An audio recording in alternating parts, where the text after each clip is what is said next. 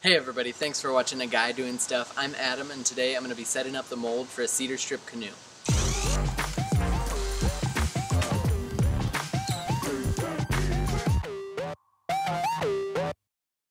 The mold provides a structure for the shape of the canoe. It kind of acts like a big plywood skeleton that you wrap the cedar strips onto. I cut my molds out of the cheapest 3/4 inch plywood I can find and then mount them onto this long skinny table called the strong back. I didn't want to rebuild my strong back, so I didn't make an instructional video for building one. I figure making a strong back is a good litmus test to see if you're ready to build a canoe. You can really make it however you want. It's just got to be super straight, sturdy, and a little bit shorter than the length of your canoe. I'm using the plans for a 15-foot Bob Special.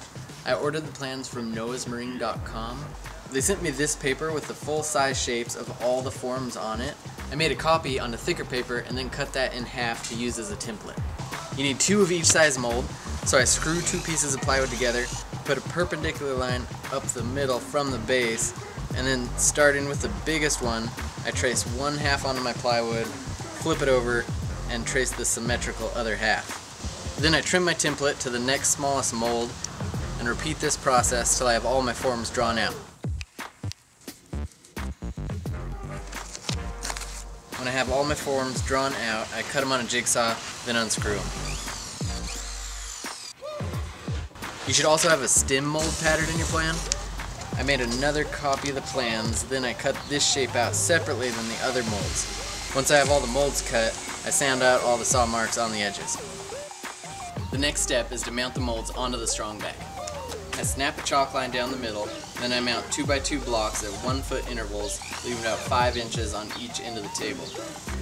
I mount the end pieces first, then I clamp this little thing to the stem mold so that I can tie a string from one end to the other. Now I'll mount the rest of the molds and use my chalk line and the string to make sure all my molds are centered. So that's how I set up my molds to build a cedar strip canoe.